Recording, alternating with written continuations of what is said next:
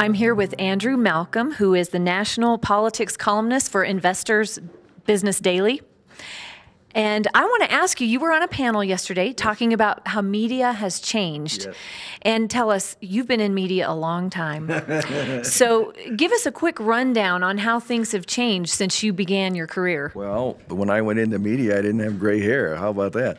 That was back in the 60s, and it was hot type and traditional newspapers, monopoly situations. And I've often likened it to being in a pharmacy where every day you went up to the counter, they handed you your daily dose of news that the pharmacist decided was yours, and you went away very obediently to read what they decided. Well, that's changed, and now we have the internet revolution, and newspapers are struggling through it, but whatever happens with them, the individual American now has the ability, and I believe the responsibility, to consume news in a much more proactive way. That is, to have 6 or 7 or 8 sites that you go to every day. I recommend mine, but there are many others out there.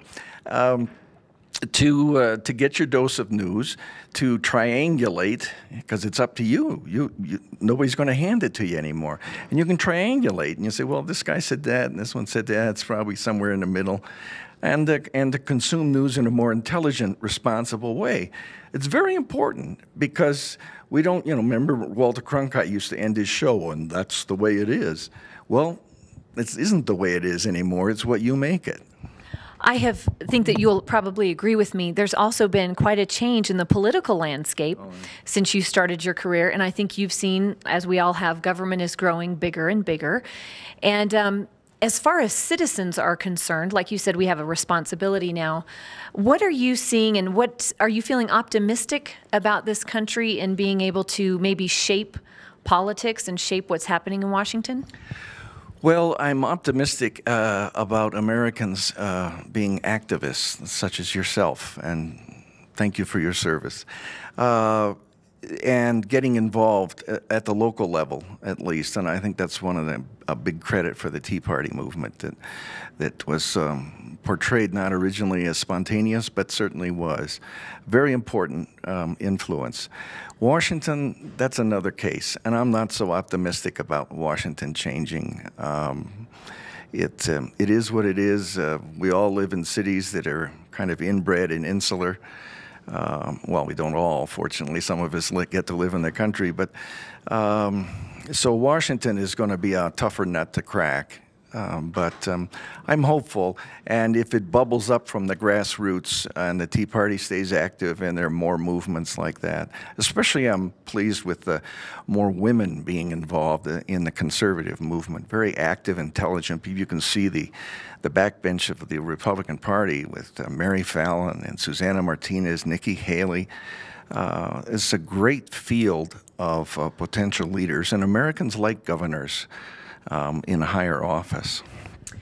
It's so encouraging for the younger generation to see people with gray hair using Twitter and Facebook and other social media outlets.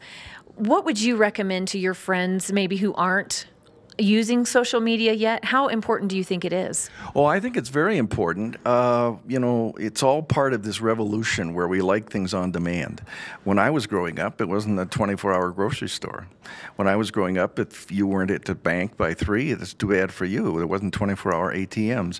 So there's a lot, and now you can get news anytime you want it from anywhere in the world, instantly. It's very exciting. So I recommend people get involved. A lot of people who aren't on Twitter, I think, are perhaps daunted by that everything has to be some quote from Abraham Lincoln, and it doesn't. I just think of Twitter as a sticky note about something in the day's news. And even if you don't want to tweet much yourself, being on there, they have the hashtag system, and I won't go into too much detail, but they have the # before, for instance, TCOT, which is top conservative on Twitter. So you can simply go to Twitter, search hashtag TCOT, and you can see everything about the conservative news. It's already collected for you that day from Twitter, and Twitter's getting 300,000 new people every day. So. That's exciting.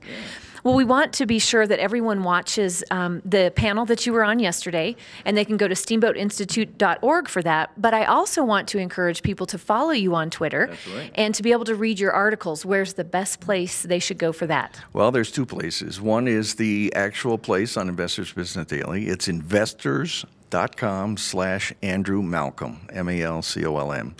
And on Twitter, it's @AHMalcolm. Couldn't be any more simple than that. We have about 117,000 followers there. We have great conversations, exchange jokes. I get the late night jokes before they're broadcast, so I share the political ones with the followers. Try to have fun, because I think learning is fun. I think learning is exciting. That's why I'm an old timer, but I got involved in the new media, because I think doing new stuff is exciting, and I recommend it.